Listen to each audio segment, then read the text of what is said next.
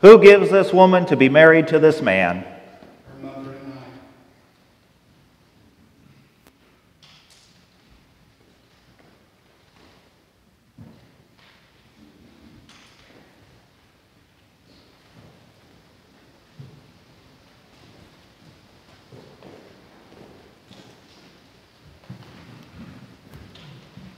In the name of the Father, and of the Son, and of the Holy Spirit.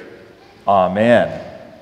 Dearly beloved, we are gathered here in the sight of God and before His church to witness the union of this man and this woman in holy matrimony. This is an honorable estate instituted and blessed by God in paradise before humanity's fall into sin. In marriage, we see a picture of the communion between Christ and His bride, the church. Our Lord blessed and honored marriage with His presence and first miracle at Cana in Galilee. This estate is also commended to us by St. Paul as good and honorable. Therefore, marriage is not to be entered into inadvisedly or lightly, but reverently, deliberately, and in accordance with the purposes for which it was instituted by God. The union of husband and wife in heart, body, and mind is intended by God for the mutual companionship, help, and support that each person ought to receive from the other, both in prosperity and adversity. Marriage was also ordained so that man and woman may find delight in one another. Therefore, all persons who marry shall live within their vows, and so keep themselves undefiled as members of the body of Christ. God also established marriage for the procreation of children, to be brought up in the fear and instruction of the Lord, so that they may offer Him their praise. So has God established this holy estate that Dalton and Libby wish to enter. They desire our prayers as they begin their marriage in the Lord's name and with His blessing. And so we do begin this day with a word of prayer, this prayer written by Libby's grandfather, Henry. Let us pray. O Heavenly Father, bless us, we pray, as Libby and Dalton are made one today. O Lord, see here Thy children, with thoughts divine, and kneeling at Thy altar in marriage to be Thine. Two hearts, here seeking Thy blessing, Thy guidance, care, and grace. They seek Thy guiding presence for dark and sunny days, with Thee as head. O Savior, Thy grace will more than glow. No cross, no ills can harm them. No ill winds assail them. O give them, Lord, Thy Spirit, as they kneel before You, and both, dearest Jesus, their faith and vows do seal. Do bless them in their marriage, these two in Thee made one. In steadfastness do keep them until their days are done. And then, O Lord, receive them into Your eternal home. O gracious Lord, bless us, we pray, Libby and Dalton, made one today. In Jesus' loving name, amen. We now turn to God's Word, for God is love, and God is the author of marriage. And this afternoon we begin at the beginning, in the perfection of Eden, where God established marriage. Then the Lord God said, "It is not good that man should be alone. I will make a helper suitable for him." So out of the ground the Lord God formed every beast of the field and every bird of the heavens, and brought them to the man to see what he would call them. And whatever the man called every living creature, that was its name. The man gave names to all the livestock and to all the birds of the heavens and to every beast of the field. But for Adam there was not found a helper fit for him. So the Lord God caused a deep sleep to fall upon the man, and while he slept took one of the ribs and closed up the place with flesh. And the rib that the Lord had taken from the man He made into a woman and brought her to the man. Then the man said, "This at last is bone of my bone and flesh of my flesh. She shall be called woman, because she was taken out of man." Therefore a man shall leave his father and his mother, and hold fast to his wife, and they shall become one flesh. God is love, and so we look to his word to define love and what true love is. And so we read in 1 Corinthians 13, love is patient, love is kind, it does not envy, it does not boast, it is not proud, it is not rude, it is not self-seeking, it is not easily angered, it keeps no record of wrongs. Love does not delight in evil, but rejoices in the truth. It always protects, always trusts, always hopes, always perseveres. Love never fails. And now these three remain: faith, hope, and love. But the greatest of these is love. And then in the 3rd chapter of Colossians, God's word teaches us how our Lord equips us and clothes us as his people, as we interact and as we relate to one another in love and in service. Therefore, as God's chosen people, holy and dearly loved, clothe yourselves with compassion, kindness, humility, gentleness, and patience. Bear with each other and forgive one another. If any of you has a grievance against someone, forgive, as the Lord forgave you. And over all these virtues put on love, which binds them all together in perfect unity. Let the peace of Christ rule in your hearts, since as members of one body you were called to peace, and be thankful. Let the message of Christ dwell among you richly, as you teach and admonish one another with all wisdom through psalms, hymns, and spiritual songs, singing to God with gratitude in your hearts. And whatever you do, whether in word or deed, do it all in the name of the Lord Jesus, giving thanks to God the Father through him. And our final reading for today, the words of our Lord from Matthew chapter 19. Where Jesus declares that it is God himself who is joining you, Dalton and Libby, as one today. Jesus says, "Have you not read that at the beginning the Creator made them male and female, and said, 'For this reason a man shall leave his father and mother, and be united to his wife, and the two will become one flesh.' So they are no longer two, but one. Therefore, what God has joined together, let no one separate."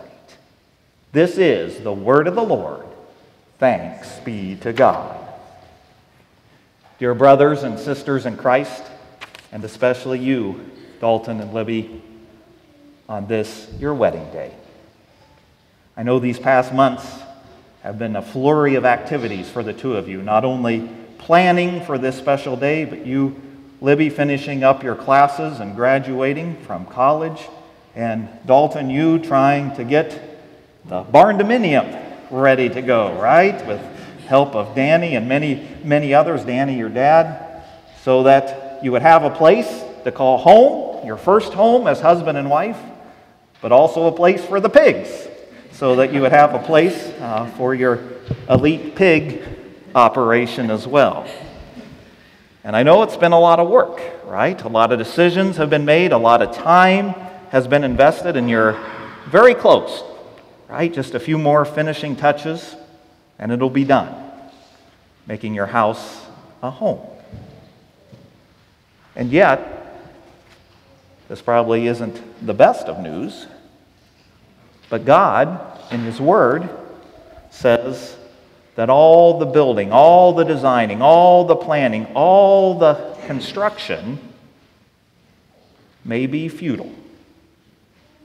Because we read in Psalm 127, unless the Lord builds the house, the laborers who build it labor in vain.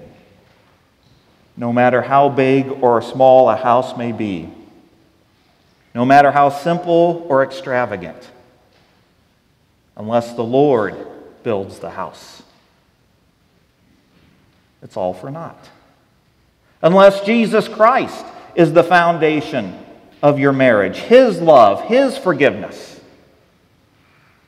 well, then your marriage isn't going to be on solid footing, on the solid rock, but instead on sinking sand. For indeed, a home where our Lord's love and forgiveness and His word is lacking is a place where love and forgiveness between each of you will also be lacking. And yet, this is the good news. Not only that the barndominium is about done, you have a place to call home, but that the two of you have chosen to have the Lord as the builder of your house, the builder of your lives together, the builder of your marriage. Jesus Christ is the foundation of that marriage.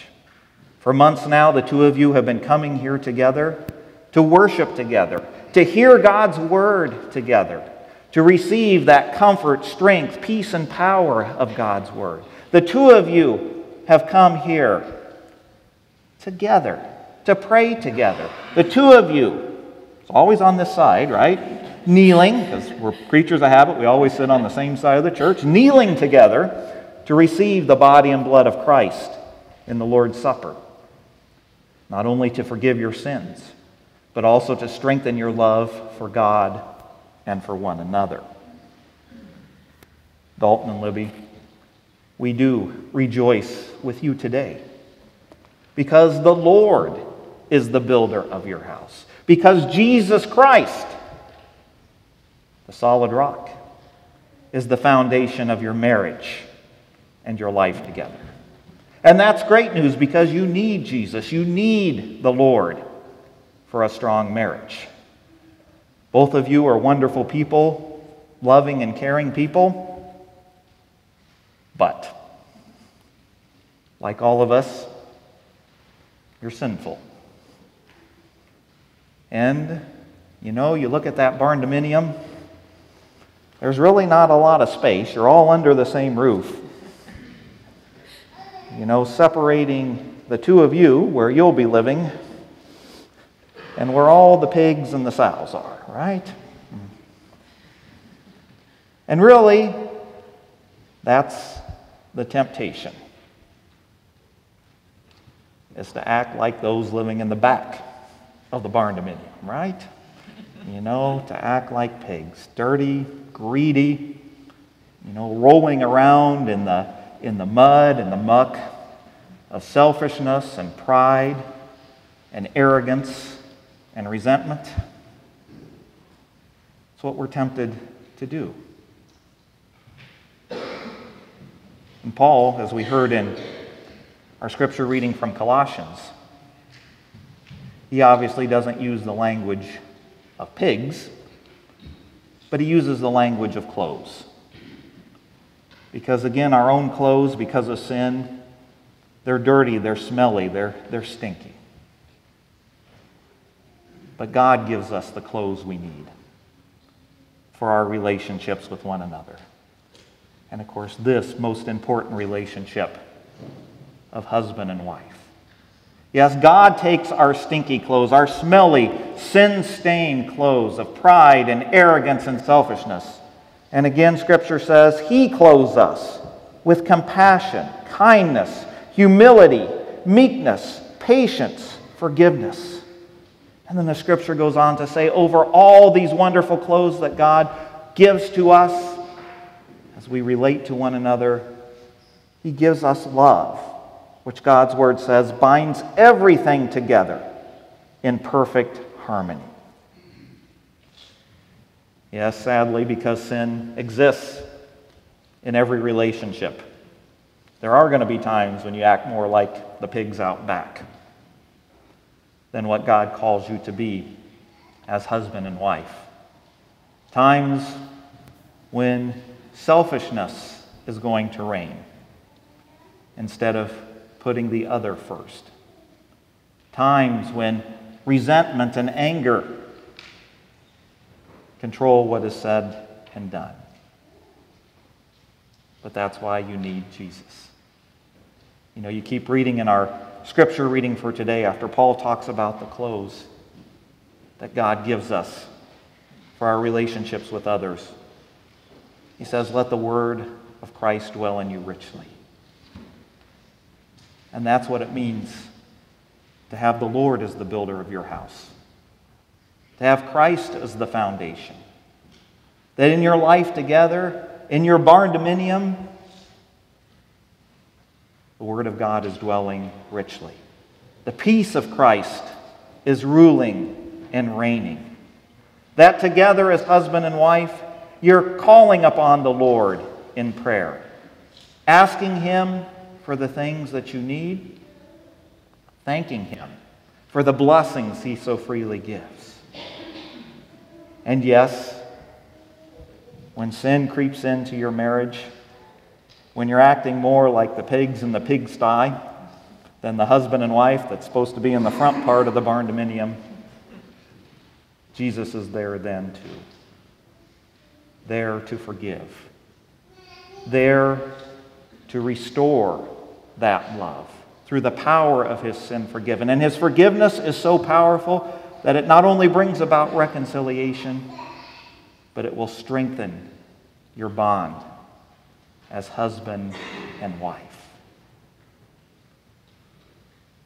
And so what a blessing to know that all the hours, all the time spent on the barndominium is not in vain. Yes, you're blessed with a good builder in your family, but you're blessed especially with the master builder. The Lord building your house. The Lord building your marriage together. Jesus Christ as the foundation. And so Dalton and Libby, we do rejoice with you today, as here in a few moments you will vow your love and faithfulness to one another and be united by God Himself as husband and wife. And may the Lord continue to be that unseen guest in your house, as He continues, as He has promised, to bless you, to keep you, to strengthen you, to build the two of you up in love for Him and in love for one another. God grant it for Christ's sake. Amen.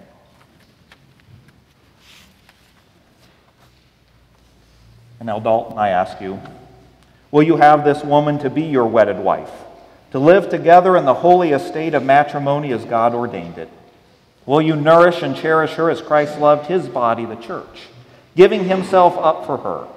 Will you love, honor, and keep her in sickness and in health, and forsaking all others, remain united to her alone, as long as you both shall live? Then say, I will. Libby, will you have this man to be your wedded husband, to live together in the holy estate of matrimony as God ordained it? Will you submit to him as the church submits to Christ? Will you love, honor, and keep him in sickness and in health, and forsaking all others, remain united to him alone, as long as you both shall live? Then say, I will. I will. Two of you may turn and face each other.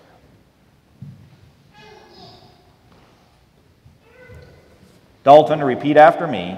I, Dalton, take you, Libby, to be my wedded wife, to have and to hold, from this day forward, for better, for worse, for richer, for poor, in sickness and in health, to love and to cherish, till death us do part, according to God's holy will, and I pledge you my faithfulness. Libby, repeat after me. I, Libby, take you, Dalton, to be my wedded husband, to have and to hold, from this day forward, for better, for worse, for richer, for poor, in sickness and in health, to love and to cherish, till death us do part, according to God's holy will, and I pledge you my faithfulness.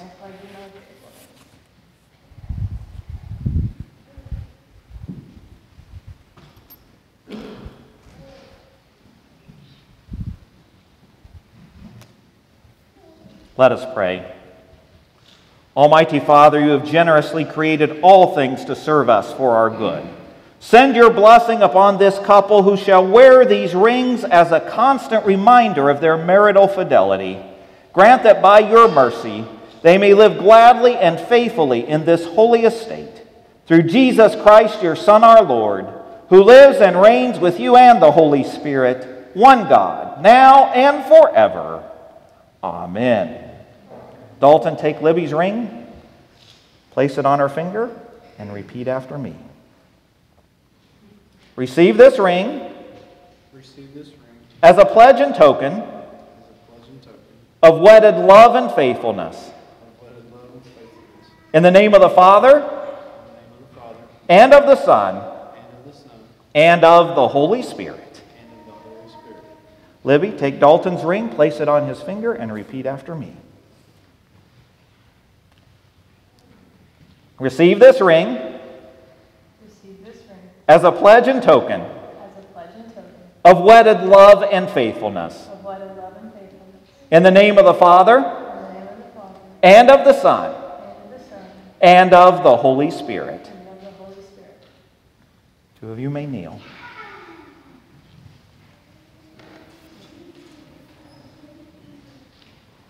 Now that Dalton and Libby have committed themselves to each other in holy matrimony, have given themselves to each other by their solemn pledges, and have declared the same before God and these witnesses, I now pronounce them to be husband and wife, in the name of the Father, and of the Son, and of the Holy Spirit. Amen. What God has joined together, let no one separate. Amen. And Dalton and Libby, the Almighty and gracious God, abundantly grant you his favor, and sanctify and bless you with the blessing given to Adam and Eve in paradise, that you may please him in body and soul, and live together in holy love until your life's end. Amen. Indeed, we have witnessed a miracle as God has joined Dalton and Libby, the two becoming one. At this time, they will light the unity candle, a visible reminder of this union that God has created.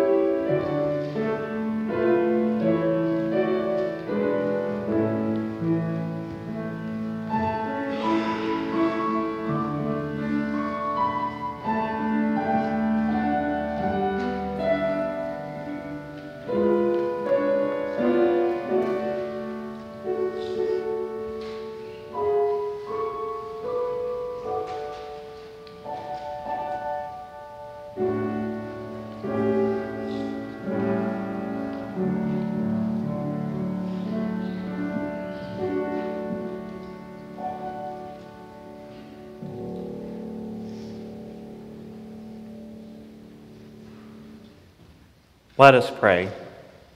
Almighty and everlasting God, our Heavenly Father, Grant that by your blessing, Dalton and Libby may live together according to your word and promise. Strengthen them in faithfulness and love toward each other. Sustain and defend them in all trial and temptation.